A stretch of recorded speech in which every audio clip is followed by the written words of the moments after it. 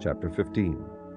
Moreover, brethren, I declare unto you the gospel which I preached unto you, which also ye have received, and wherein ye stand, by which also ye are saved, if ye keep in memory what I preached unto you, unless ye have believed in vain. For I delivered unto you first of all that which I also received, how that Christ died for our sins according to the Scriptures, and that he was buried, and that he rose again the third day according to the Scriptures, and that he was seen of Cephas, then of the 12. After that he was seen of above 500 brethren at once, of whom the greater part remain unto this present, but some are fallen asleep. After that he was seen of James, then of all the apostles. And last of all he was seen of me also, as of one born out of due time. For I am the least of the apostles, that am not meet to be called an apostle, because I persecuted the church of God.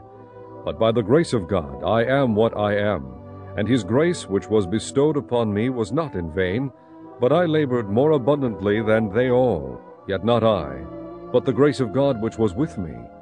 Therefore whether it were I or they, so we preach, and so ye believed. Now if Christ be preached that he rose from the dead, how say some among you that there is no resurrection of the dead? But if there be no resurrection of the dead, then is Christ not risen? And if Christ be not risen, then is our preaching vain, and your faith is also vain. Yea, and we are found false witnesses of God, because we have testified of God that he raised up Christ, whom he raised not up, if so be that the dead rise not. For if the dead rise not, then is not Christ raised. And if Christ be not raised, your faith is vain, ye are yet in your sins. Then they also which are fallen asleep in Christ are perished. If in this life only we have hope in Christ, we are of all men most miserable. But now is Christ risen from the dead, and become the first fruits of them that slept. For since by man came death, by man came also the resurrection of the dead. For as in Adam all die, even so in Christ shall all be made alive. But every man in his own order. Christ the first fruits, afterward they that are Christ at his coming. Then cometh the end, when he shall have delivered up the kingdom to God, even the Father, when he shall have put down all rule and all authority and power. For he must reign, till he hath put all enemies under his feet. The last enemy that shall be destroyed is death. For he hath put all things under his feet. But when he saith all things are put under him, it is manifest that he is accepted, which did put all things under him.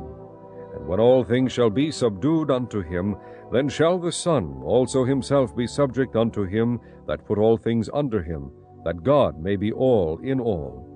Else what shall they do which are baptized for the dead, if the dead rise not at all? Why are they then baptized for the dead? And why stand we in jeopardy every hour? I protest by your rejoicing which I have in Christ Jesus our Lord, I die daily. If after the manner of men I have fought with beasts at Ephesus, what advantageth it me, if the dead rise not? Let us eat and drink, for tomorrow we die. Be not deceived. Evil communications corrupt good manners. Awake to righteousness, and sin not, for some have not the knowledge of God. I speak this to your shame. But some man will say, How are the dead raised up, and with what body do they come? Thou fool, that which thou sowest is not quickened except it die. And that which thou sowest not that body that shall be, but bare grain. It may chance of wheat, or of some other grain. But God giveth it a body as it hath pleased him, and to every seed his own body. All flesh is not the same flesh, but there is one kind of flesh, of men, another flesh of beasts, another of fishes, and another of birds.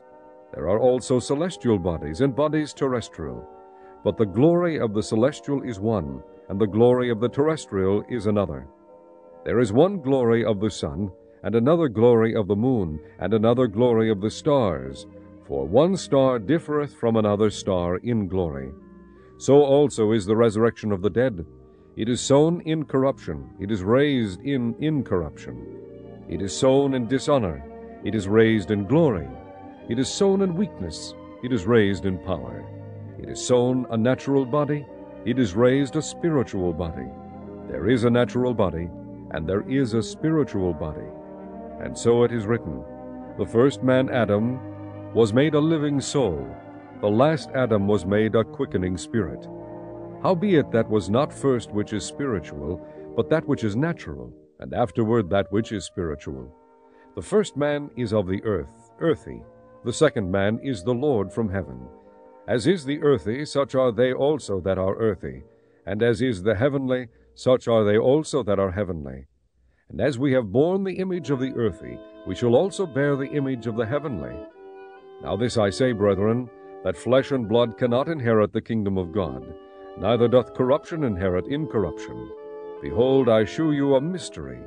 We shall not all sleep, but we shall all be changed, in a moment, in the twinkling of an eye, at the last trump. For the trumpet shall sound, and the dead shall be raised incorruptible, and we shall be changed.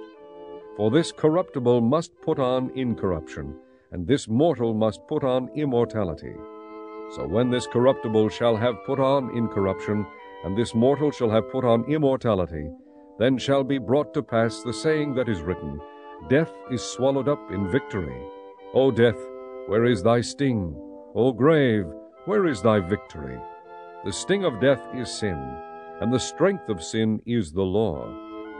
But thanks be to God, which giveth us the victory through our Lord Jesus Christ.